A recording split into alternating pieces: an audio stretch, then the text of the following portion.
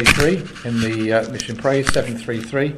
We praise you, we bless you, our Saviour divine. I'm really hoping that you know the tune to this, or if you don't, that you learn it very quick, because we haven't got the music to this one, so we're going to have to sing it a cappella, as they say. So 733, let's stand to sing.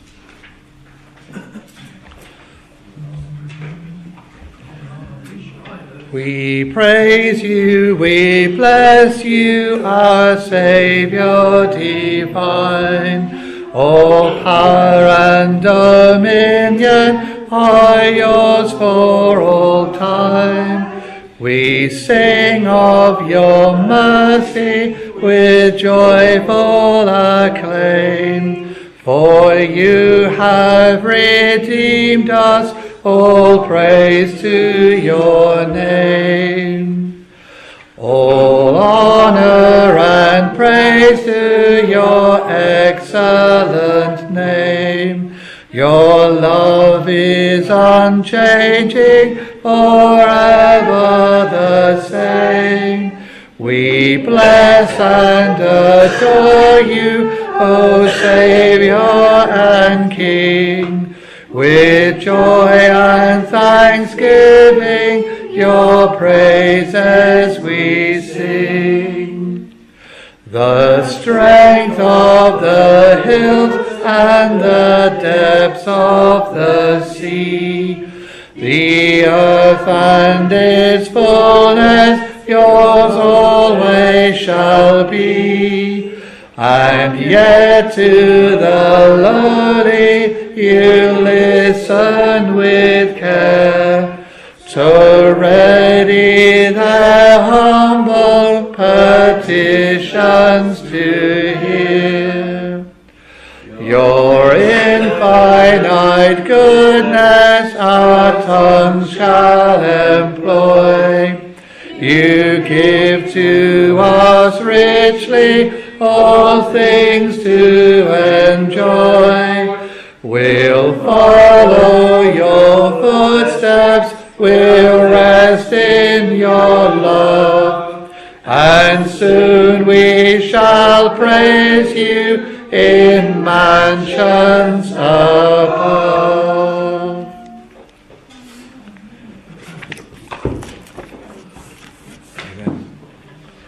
That's a good effort, well done.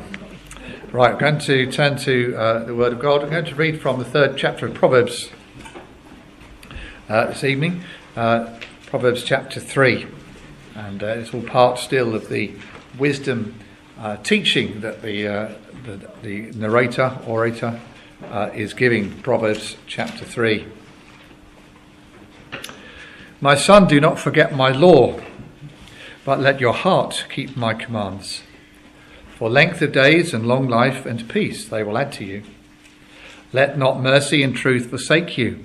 Bind them around your neck. Write them on the tablet of your heart, and so find favour and high esteem in the sight of God and man. Trust in the Lord with all your heart, and lean not on your own understanding.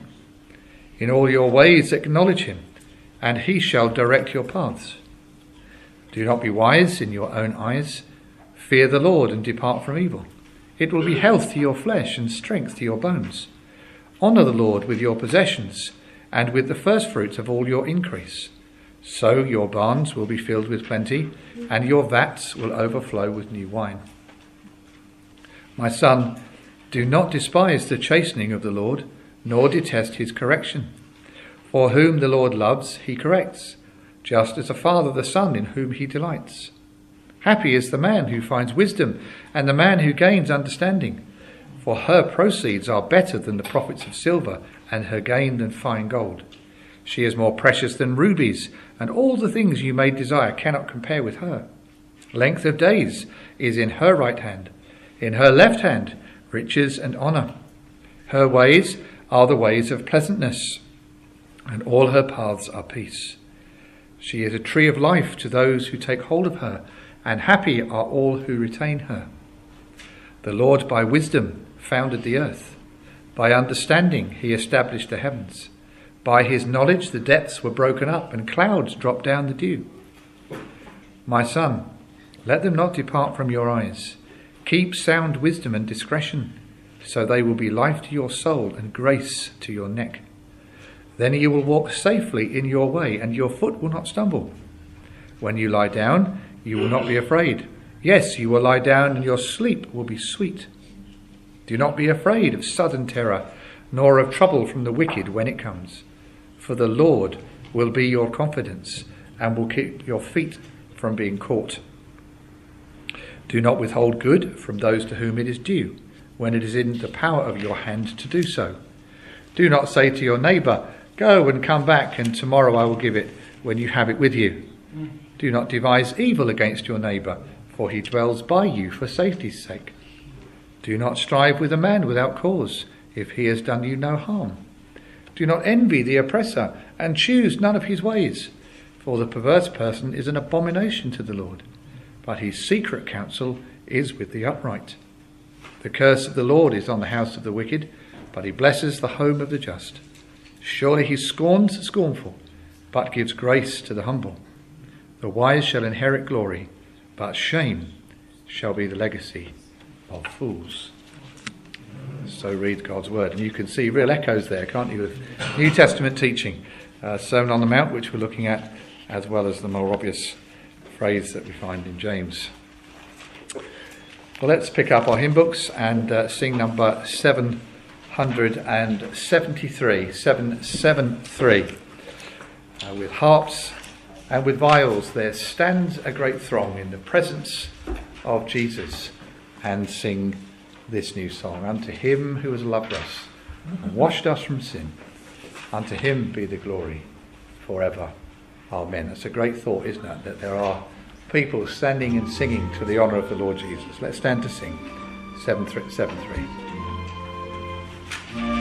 Harps and with viols there stands a great throng in the presence of Jesus, and sing this new song. Unto him who has loved us and washed us from sin, unto him be the glory forever. Amen. All these once were sinners, defiled in his sight, now arrayed in pure garments, in praise they unite. Unto him who has loved us and washed us from sin, unto him be the glory forever. Amen. He's made of the rebel a priest and a king. He has brought us and taught us this new song to sing. Unto him who has loved us and washed us from sin, unto him be the glory forever. Amen. How helpless and hopeless we sinners had been, if he never had loved us to cleanse from our sin. Unto him who has loved us and washed us from sin, unto him be the glory forever. Amen. Aloud in his praises our voices shall ring, so that others believing this new song shall sing. Unto him who has loved us and washed us from sin, unto him be the glory forever. Amen.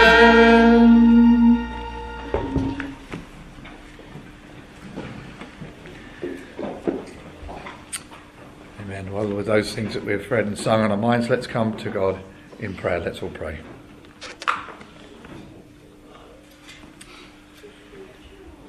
Heavenly Father, we thank you that we can come into your house this evening to pray and praise and worship you. We read in your word that you are given many names, and one of your names is that of Adonai, that you are the Lord of all.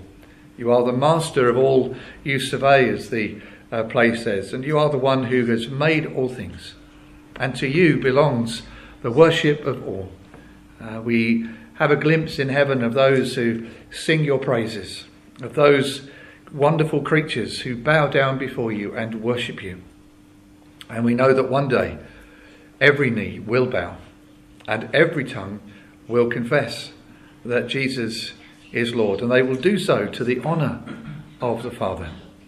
And so, Lord, we gladly bow the knee before you this evening. We gladly come and worship you and to praise you this evening, to say thank you for all that you have done for us. We wonder that there is a God like you. We cannot really fathom all that there is to know about a God like you, one who is so powerful, so wise, that you could make the worlds from nothing. You are the one who founded the earth with your wisdom. You are the one who changed it all when the flood came, and it became in many ways physically a different world, but you still order that world and sustain that world, and you gave promises that there would never be another flood until the end of time. And so we live in the light of that promise, and we thank you, Lord, that one day there is coming a day when you will come back and you will take your people to be with yourself, and so shall we ever be with the Lord. And we ask that you would help us to have a right balance of looking forward to the day when you will call us, will come for us, and to address the work that you have given us to do on earth. We are here as your ambassadors. We are here as your disciples, as your servants. And we have a message to give to the world. And for some it's perhaps more of a message by word. For all of us it's a message by the way that we live our lives, and the way that we say things, and the things that we don't say. And so, Lord, we pray that you would help us this week to be those who adore you and worship you and confess you in our lives. Lord, we thank you that you hear us. We thank you that you love to hear us. We thank you that you're not an unwilling God in any sense, but you are present with us. And we thank you for the promise of your presence with us. But Lord, we bring others to you this evening and we pray for them. We once again just pray for Jan, who at the moment is in hospital waiting for some more tests. We pray for her that you would give the doctors much wisdom. We pray that you would give them the answers to her situation. We pray about this possibility of an MRI scan that has been she's been waiting for so long. Maybe, Lord, that would be even possible to get that done sooner rather than later, so that there may be some answers for the doctors. But we just lift her and Paul up to you right now and pray that you would be with them, that they would know your presence whilst they're in this difficult place. Pray for Jacqueline, and we pray for all the children, that you would comfort them also and be with them and give them a sense of your peace. We pray for Scott, and we pray for all of those in the family who do not yet know you as Saviour and Lord, that you would have mercy upon each one. We once again thank you for the joy of seeing little Thomas this morning, and pray that you would bless him, and continually, Lord, may you build his strength up, that as he faces this operation in the coming weeks or months, that he will be strong enough, and that you might take him through that operation as well as all of the other things that you've brought him through. We thank you, Lord, for answers to prayer. We again lift John up to you, Lord, and we pray that you would be with him where he is. You would comfort him. He must still be in so much shock and sorrow, and so we lift him to you, Lord, and pray that you would bless him, and that you would do his soul good, that you would be with him and comfort him at this moment in time. Help him, Lord, as he has to make arrangements and do physical things which are most difficult to do at a time like this. We just pray for him, that you would be with him, and that he would know your strength, and that he would know your comfort. And we pray, Lord, for others in the fellowship, others who need you and a touch from you. We think of young Theo and pray again that you would help him in his pain. Lord, to have this kind of pain day after day after day is so debilitating. We pray that you would bless him. We pray that you would touch his body, that you would heal him, that you would give him respite from pain. Once again, that you would give doctors wisdom and discernment as to how they can help him and treat him the best. So we just lift him up to you and pray that you would bless him also where he is right now. Be with the family, we pray, and help them all together to pull together at a time like this. We know that in a time like this things can be difficult, and we just pray that you would guard them and protect them by the power of your Holy Spirit, that they would be one in Christ and that they would help one another at this very, very difficult time. So we just lift the family to you. And Lord, for others whom you know, because you know all about all of us, we just lift one another to you and pray that you would bless and help and strength and comfort where it is needed. We ask, Lord, for us who, as it were, on the outside seem to have no problems, but we still need you. And we ask that you would walk with us and help us this week to honour you and to serve you in the way that you've asked us to, whatever that might be and wherever that might be. We just pray that you'd help us to be faithful in the so-called little things of life. So, Lord, we give ourselves to you and we ask that you would be with us. Thank you, Lord, for all your goodness. Thank you for all your kindness. Thank you most of all for the Lord Jesus Christ, our Saviour, who died for us that we might live eternally with you. So be with us in our worship, we pray. We ask all of these things in Jesus' name. Amen. Amen. Amen. Well, can I invite you to turn to the second book of the Kings and chapter 4.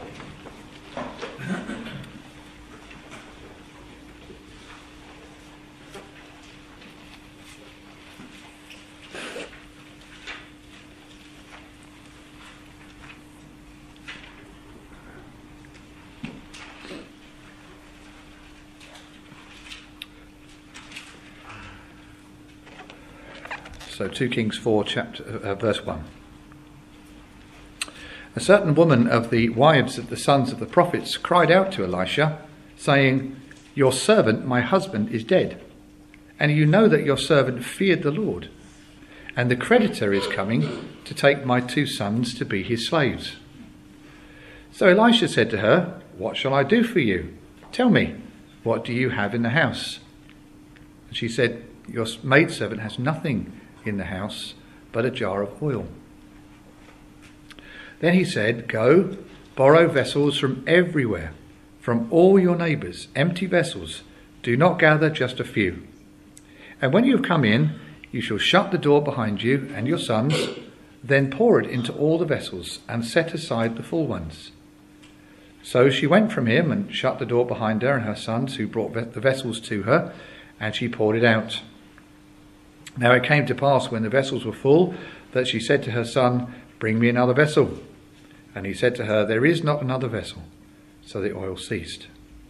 Then she came and told the man of God, and he said, "Go, sell the oil and pay your debt, and you and your sons live on the rest." And we pray God would add his blessing to the reading of his word, and as we come to look at that in a few moments. Before we do, though, let's sing number 699 in the mission praise. 699. Thou whose almighty word chaos and darkness heard and took their flight, hear us, we humbly pray, and where the gospel day sheds not its glorious ray, let there be light. Number 699.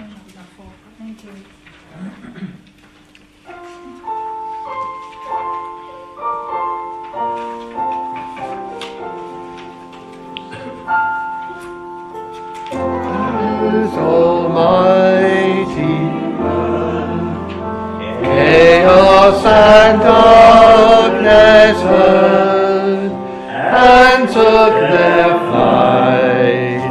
Hear us, we humbly pray, and where the gospel day sheds not its glorious ray, let there be light. Thou who didst come to bring of thy redeeming wing, healing and sight, help to the sick in mind, and to the inly blind, oh now to all mankind let there be light. Spirit of truth and love, life-giving holy dove, speed forth thy flight, move on the water's face, bearing the lamp of grace, and in us darkest place let there be light. Blessed and holy three, glorious Trinity, wisdom, love, might, boundless as ocean's tide, rolling in fullest pride, through the earth far and wide, let there be light.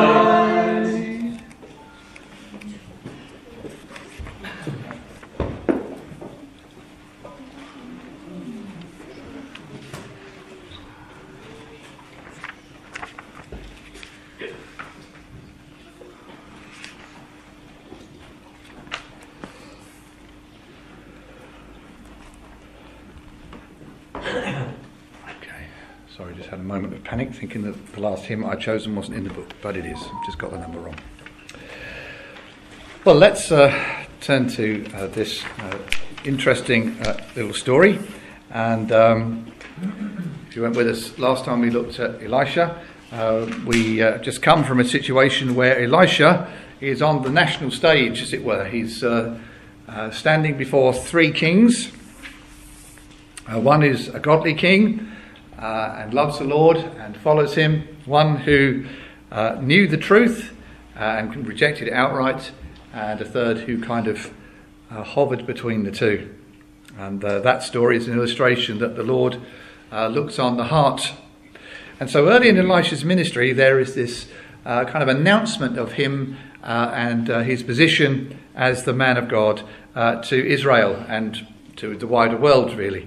This man who was announced to the king of Israel as the man who pours water on the hand, or poured water on the hand of Elijah, is now the man of God to Israel, and kind of steps, as it were, out of the shadow into the national stage. And so the king of Israel has had a lot to do with Elijah and his predecessor, but this is now the first time Elisha has come to the fore.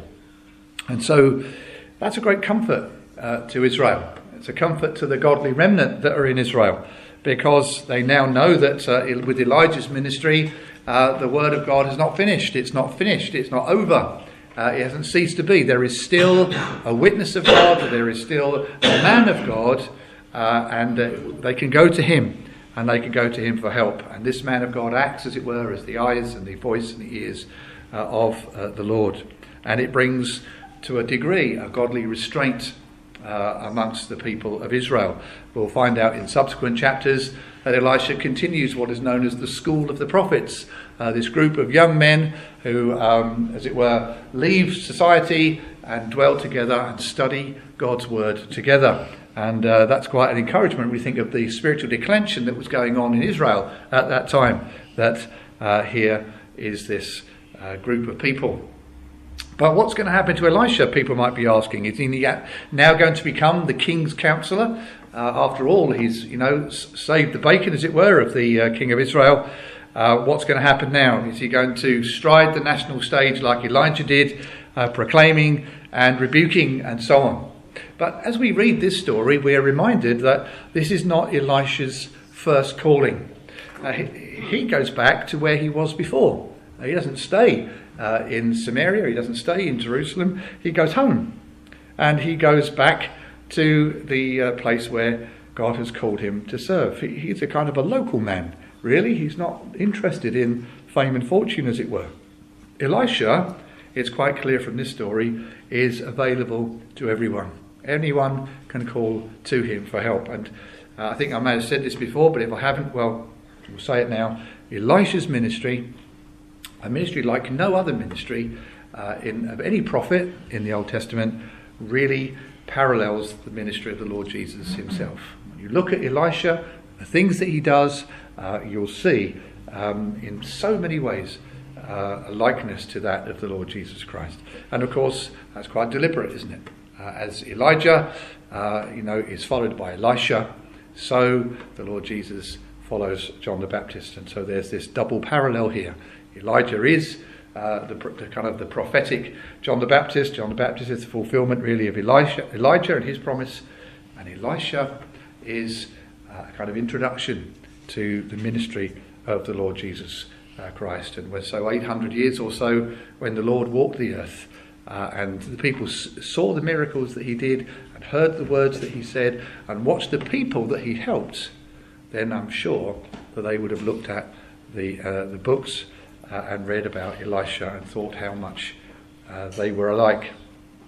And so as we have a look about this story, you can see that the things that happen in this story are so very different to what's happened in the previous chapter. But more than that, this is a story where we begin to see, if you like, God helping the individual. Up till now, the stories of the writings of Israel, so the writings of Joshua, Judges, Samuel and the Kings, the Israelites would have had those as former prophets. They are not so much a history of Israel as they are the unfolding of God's purposes in Israel and for his own glory. And so the ancient Jewish people would have had this book as the last of the kind of former prophets. And the former prophets are all about how God has dealt with Israel. Well, up to now, he's really been dealing with kings and judges and national affairs, international affairs, and this is what the story has been about. We read about Saul becoming king and David becoming king and Solomon and all his riches, then the division of the kingdom. It's all been about a national picture, isn't it? But here, in the ministry of Elisha, we start seeing, just like the Lord Jesus Christ, the kind of ministry to individuals, to little people like you and me. Elisha doesn't really spend most of his time dealing with kings and the national picture. He spends most of his time dealing with ordinary people. And we read of the Lord Jesus that's what he did. The common people heard him gladly. And so the ministry of the Lord Jesus, of Elisha prefigures that of the Lord in a way that no other's done. The Lord, as we know, helps widows. He heals lepers.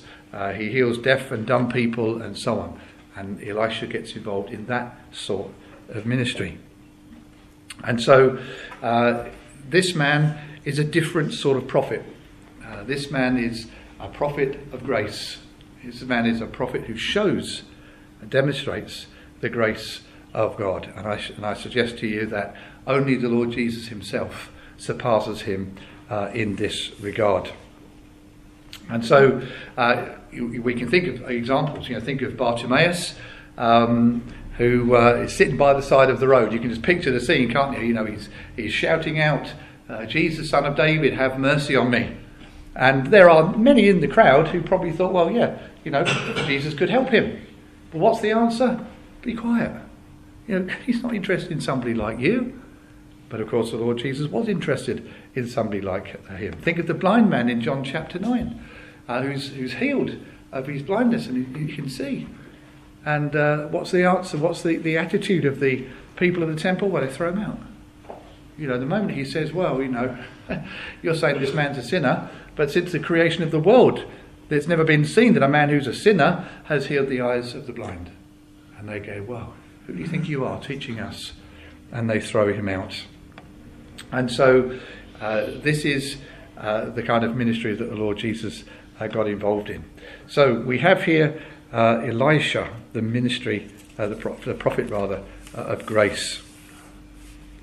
So the story itself then, the first thing to notice is that we have this indebted prophet All right, this man who is a prophet, or this phrase, the sons of the prophets, which is this group of men that we were talking about, and we'll find out later on about in the book, he has died.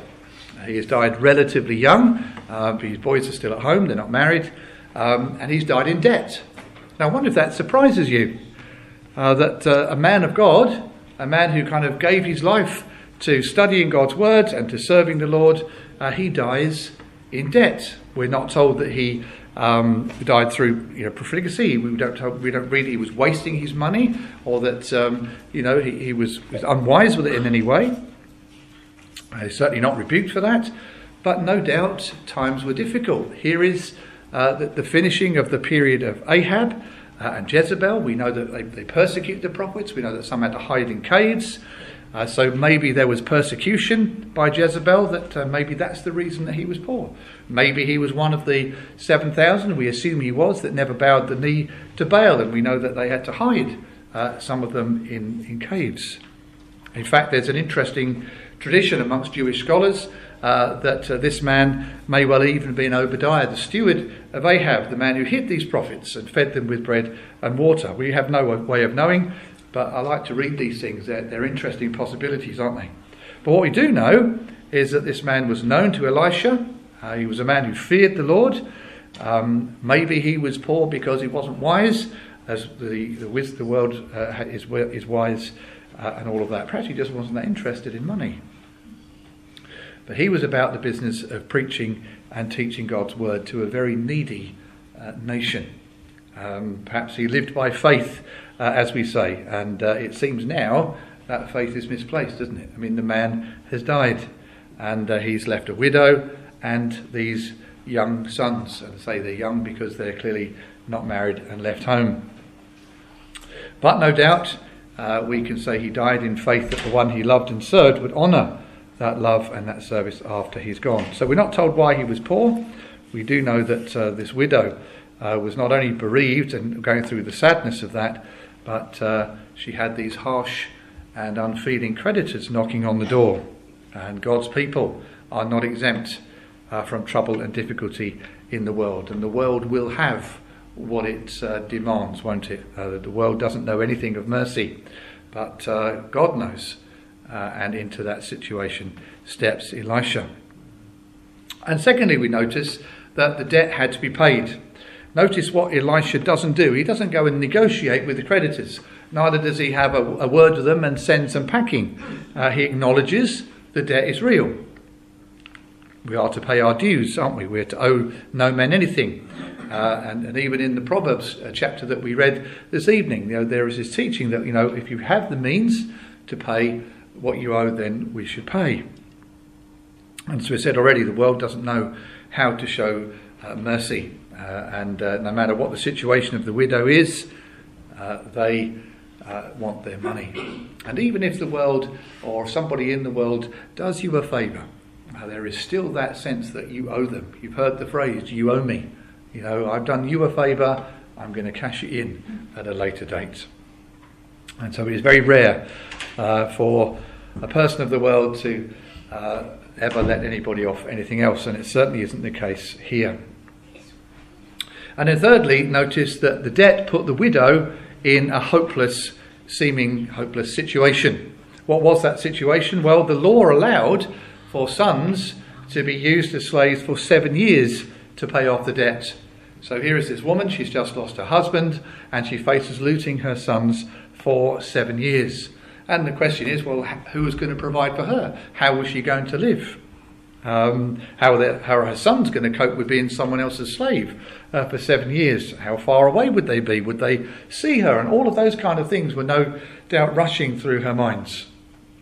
And we don't have the answers to any of those things, but it seems that this was something that was going to happen.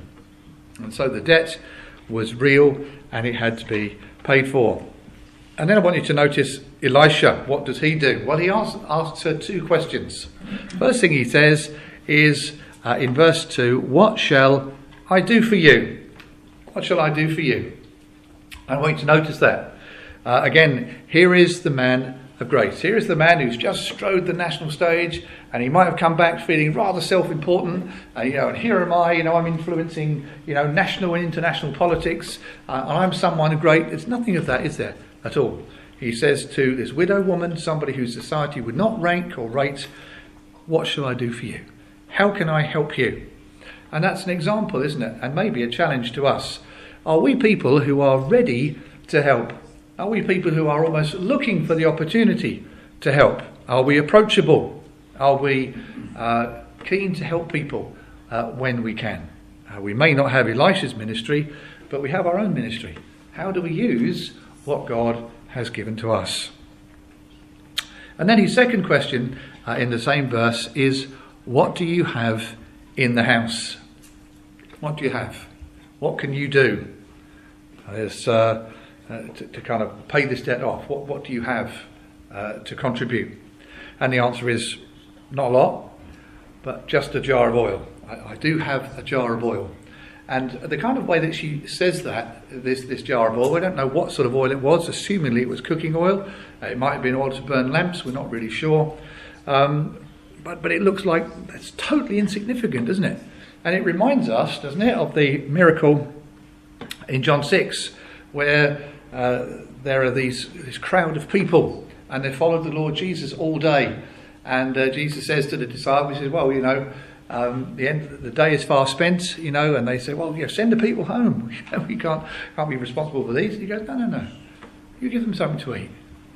So they sit down, and he says, well, what do you have? And I think it's Andrew who says, well, we've got a boy here with 5 loaves and 2 fish. But what are they amongst so many? And yet it's what they had. And Jesus took what they had. And in exactly the same way, this woman has this jar of oil. And what sort of oil it was, we don't know. But she gives it to Elisha. She gives it to God, hoping and trusting that God will do something with it. And so then we've had Elisha's 2 questions, and we have Elisha's 2 answers. And so he says, go and borrow vessels from everywhere, from all your neighbours, empty vessels.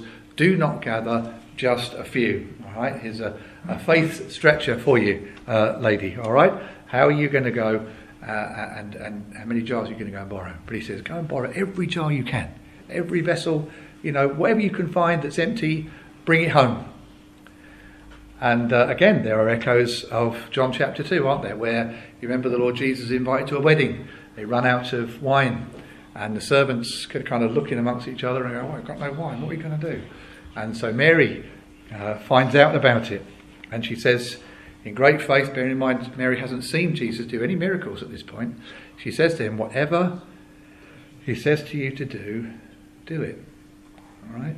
And so the servants actually have the bottle, if you pardon the pun, to actually go and fill these jars up with water, and they know it's water, and they take it to the master of the feast, and they pour out what then becomes wine. So amazing faith and amazing obedience. And so again, it is with this widow woman. She does exactly what Elisha tells her to do. She borrows all the pots, or it looks like she sends her sons out actually. Clearly they're young and they've got the legs. Right, off you go. Go and knock on the neighbours' doors and get every single empty vessel that you can. And so, according to your faith be it unto you, which is a statement we find in the Gospels, well, here it is for her. And so she goes out and she gets all of these empty vessels, pots and bottles and goodness knows what, and she brings them back. And of course we know the story. The jar that she's got, it keeps pouring. It just keeps carrying on pouring until she's got, we can kind of imagine the room full, can't we, of full up jars of oil. And so Elisha then says, right, go and sell and keep and live. And so she says, go and pay off your debts. Okay, so the debt is paid in full. And although we don't know the answer to how many pots there were, quite clearly she has a great faith because she has enough to pay off the debt, whatever that debt was. Presumably it was quite a large debt if it was going to take her sons as slaves for 7 years to pay it off. But not also she had enough to live on. So as it were, she could retire, and she had her pension pot all full up. Maybe she had enough to set up a business of some sort, who knows. But whatever, there was enough. God provided enough. And so as we have this little story, we might think, okay, well, why is it here? Why is this in the Bible, and what can we learn from it? Well, again, let's have a look at some of the key phrases there. Look at verse 2, when Elisha says, "What shall I do for you?" If we turn to Luke 18:41, we have exactly the same question asked.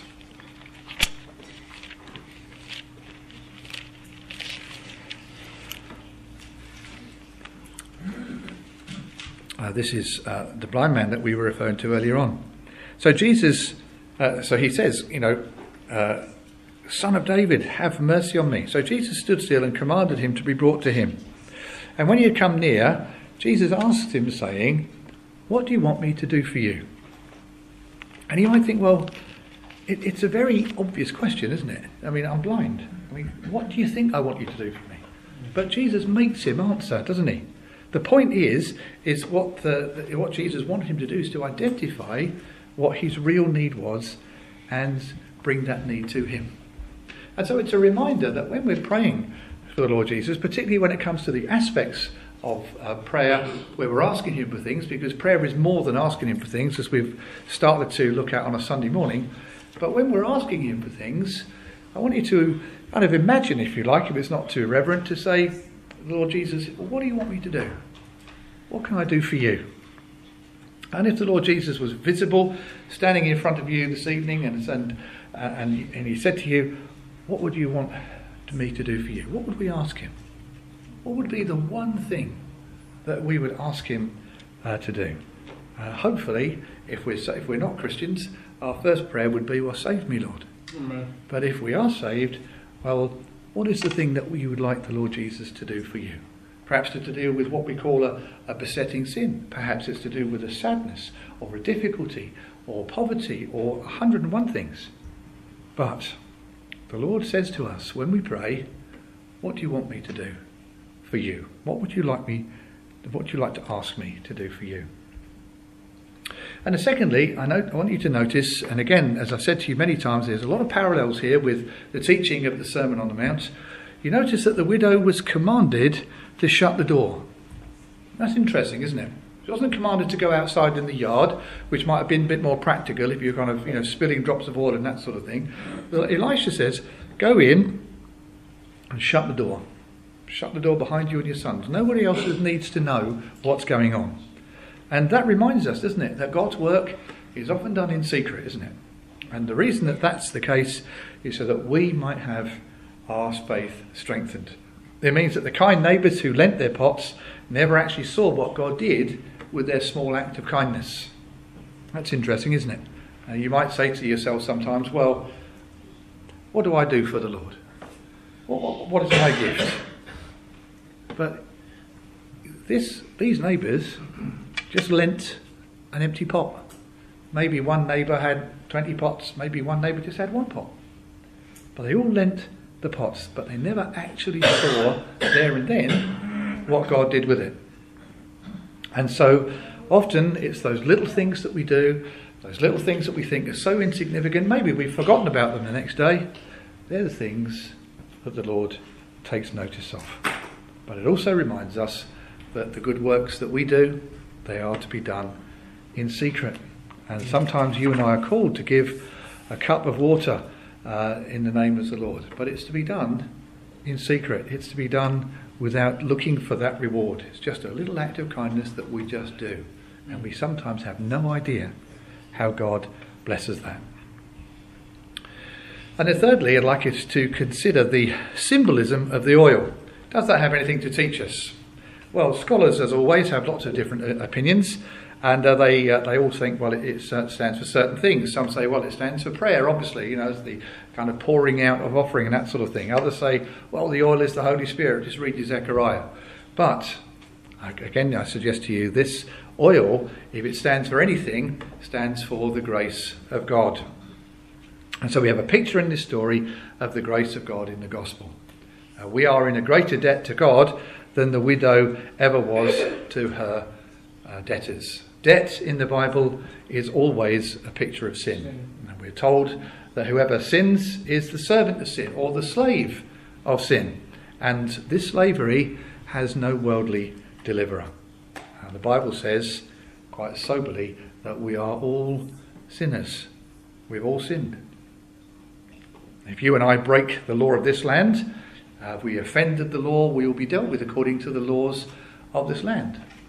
Even if we feel it's a bit unfair. I don't know whether you've ever kind of been given a speeding fine because you didn't notice that there was a sign there. Perhaps the sign was covered up, or it wasn't very clearly visible, and you feel it's unfair. But it's the law. And so technically, physically, really, you have broken the law. You may not have meant to, but you've broken the law. And the law says there's a consequence. There's a punishment. Well, it's exactly the same, and more so with God. The reason that we have the Ten Commandments, and they are universal for all people for all time, the reason we have those Ten Commandments is because it tells us what God's standard is. This is how the human beings I have created should live their lives. This is how you obey me. This is how you follow me. And if you break that law, soul that sins, it shall die, says Ezekiel 18 verse 20. So who's going to rescue us from this situation? Who's going to take us out of this slavery? Not the law, not the world. Only grace. Only the grace of God in the gospel. Only Jesus, who is given to us because of the grace of God. He has given us the just to the unjust to bring us to God. Jesus is able to save to the uttermost those who come to God by him. You may feel tonight, well, I can't be saved. I've sinned too badly. Maybe I've even sinned after hearing the Bible, and so therefore I've got even less excuse than I had beforehand. But Jesus says, I am able to save to the uttermost, to those who come to God through him. He has the power, the unlimited capacity to do so. And so he says to you, he says to me, come to me, all you who are weary and heavy laden with your burden of sin, and I will give you rest. I know that I quote John Bunyan probably too many times, but that picture in Pilgrim's Progress where this man has got a burden on his back, it's so heavy he can hardly walk with it. He can't get it off, he can't shrug it off, he can't cut it off. It's a picture of his sin, and it's only when he goes to the cross that the burden is loosed by an unseen hand. It falls off, it goes down the hill, he never sees it again. So this oil that was sold pays the widow's debts. The oil was a gift of God.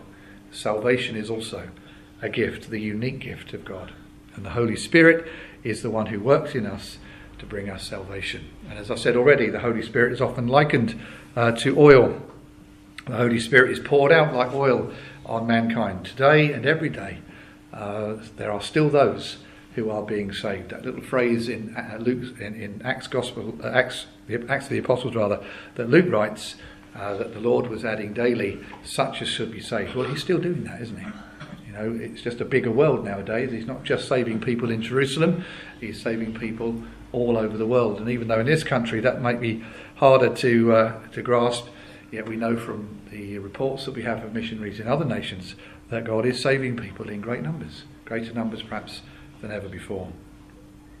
But there is one other application of the oil, and that is as I mentioned Zechariah earlier on, the oil is a bit like the oil in the candlestick that Zechariah mentions. This is the oil of the witness of the church. And if you turn to Zechariah chapter 4, and it's the last but one book of the Old Testament.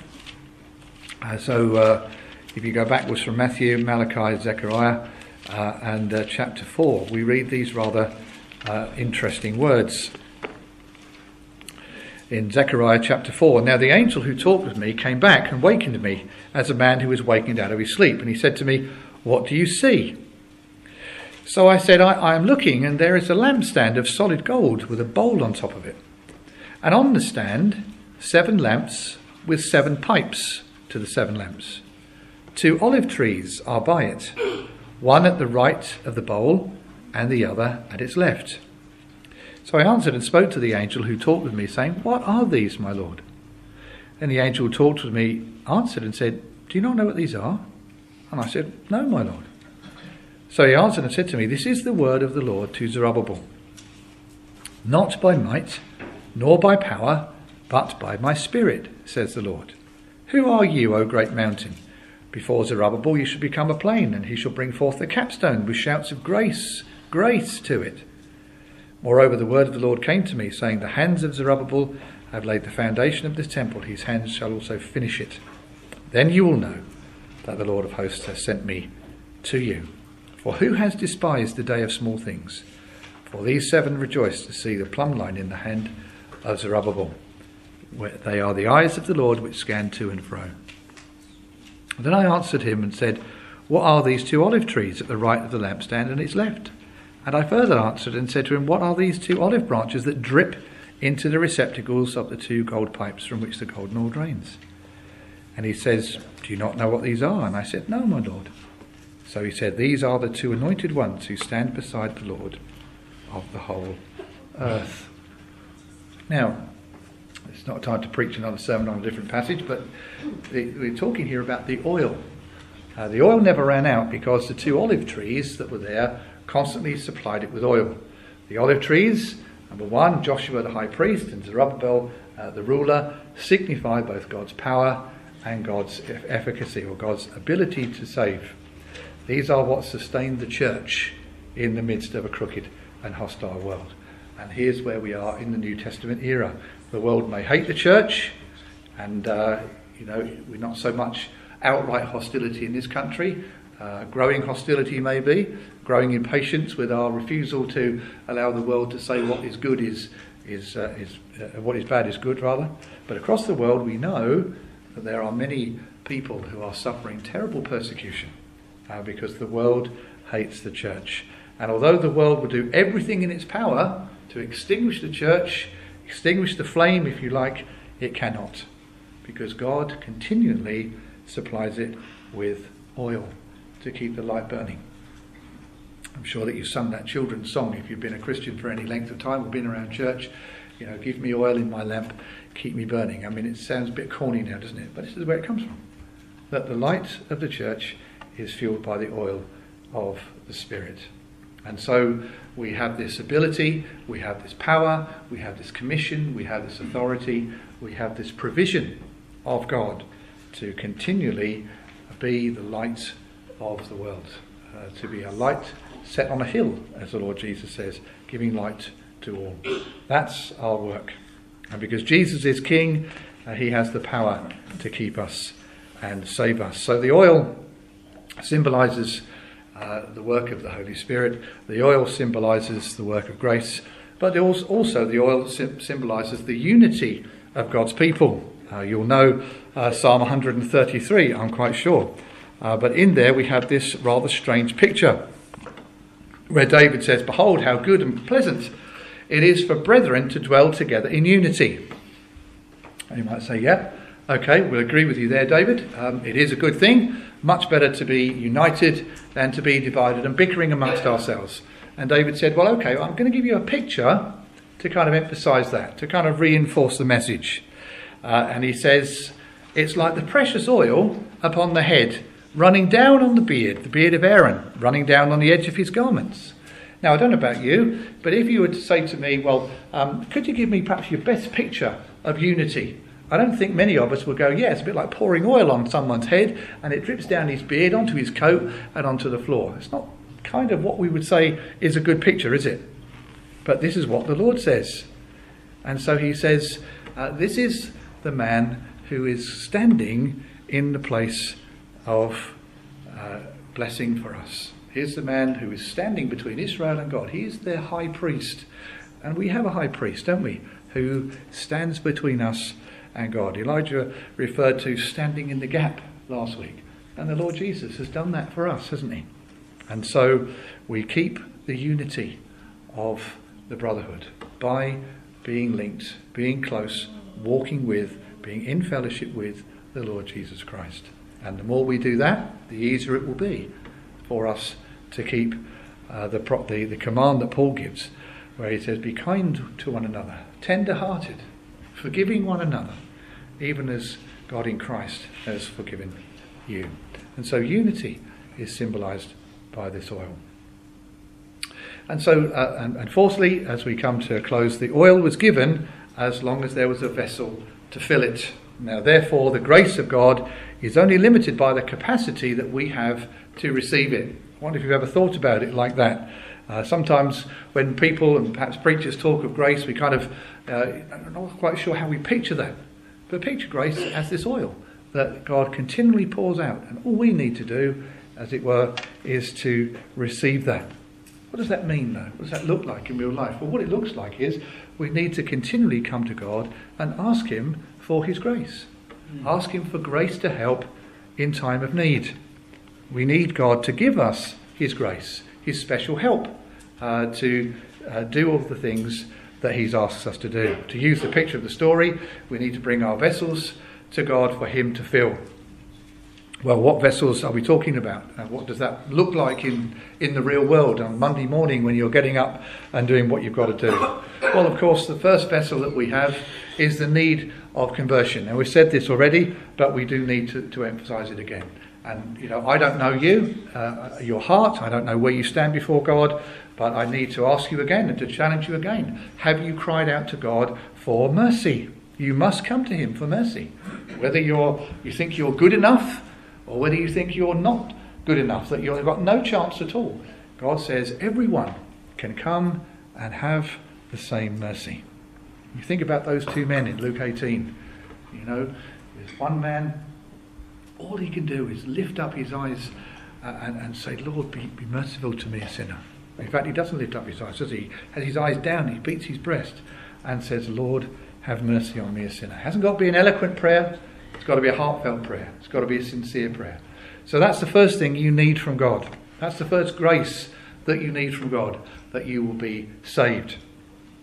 But secondly, we must bring the vessel of desire. For as we see in the Sermon on the Mount, we are told that those who hunger and thirst for righteousness will be filled. But as Christians, do we hunger like that? Do we hunger for God? Are we thirsty for God? Are we thirsty for a real sense of his presence in our lives? Are we thirsty for his peace? Are we thirsty for his holiness? Are we thirsty for an ongoing relationship with him? We were listening this morning to this concept of God, weeping over us, loving us, being tender to us. God wants us to come to him for his grace. And then lastly, we need to come to God and we must bring the vessel of the surrendered life. You notice that these vessels were empty, and Elisha emphasises that, doesn't he? He says, empty vessels. Right? He says, go and borrow vessels, empty vessels. You see, we need to come empty of ourselves to God, don't we? We can't come half full, we can't come half-hearted, we can't come with something else in the bottle and go, well, can you just top me up? No. We have to be completely empty. And so it's a challenge for us as Christians. Are we half-hearted or are we wholehearted for God?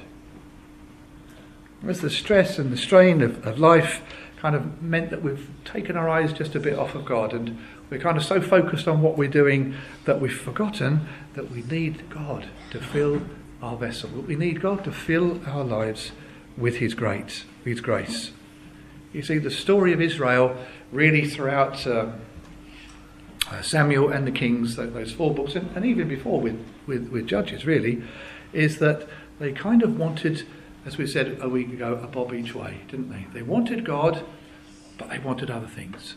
And Charles this morning used this phrase, syncretism, this idea that we bolt things on to the worship of God. Well, I'll have God, and I'm happy to go to church, and I'm happy to do a bit of this and that, but I also want this. I also want something else. It may be a person, or it may be a job, or it may be all sorts of things. But God says to us, no. We must come to him every day with that same absolute sense of surrender that we came to him when we were first converted. Remember what Jesus said to the rich young ruler? He says, go, sell all you have. Get rid of everything. Why? Because all of those things are stopping you following me. They're more important than me. That command is a constant command to us. We are to let everything go that is more important. And so let's we close our time tonight. Let's ask ourselves, do we want the oil of God's grace to be flowing into our lives? Are we saved? Are we walking with him? Are we coming to him daily as empty vessels, as empty and surrendered people to the one who gives us his grace? If we come to him, we must do so humbly, empty, recognising that we need all things. I think these things the story shows to us, and may God bless his word to us. Amen. Amen. Well, let's close by singing number 710 in the Mission Praise. Sorry, not 710, 702 in the Mission Praise. 702. And it's difficult to find a hymn really that went with this, but this one I've chosen because it reminds us that whatever our circumstances, whatever the changing scenes of life are, we still can come to God. We can still praise him, worship him, and remember that he is the God of all grace. And so let's stand to sing number 702.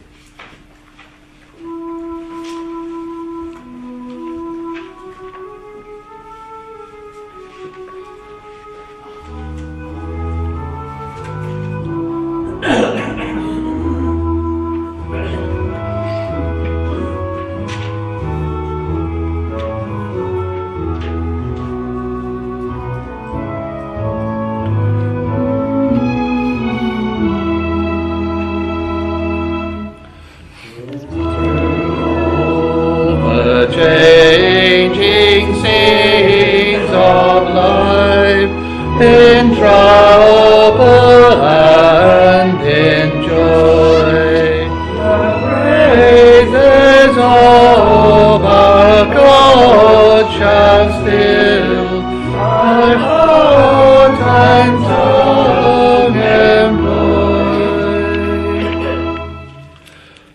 Of his deliverance I will boast, till all that heart is stressed. From my example comfort take, and charm their griefs to rest.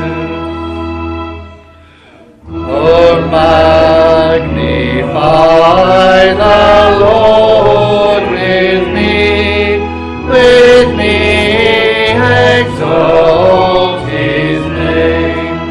When in distress to him I call, he to my rescue came.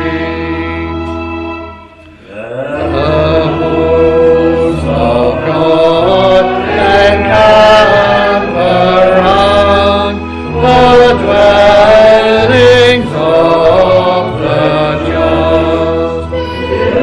Deliverance he affords to all who on his succor trust. Oh, make what trial of his love experience will decide. Blessed they are, and only they who in his truth confide. Fear him, ye saints, and you will then have nothing else to fear. Endure his service, your delight, he'll make your wants his care.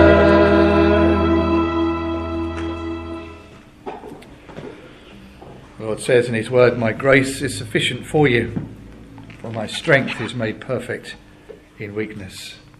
And so may the grace of the Lord Jesus Christ and the love of God and the fellowship of the Holy Spirit be with you all. Amen. Amen.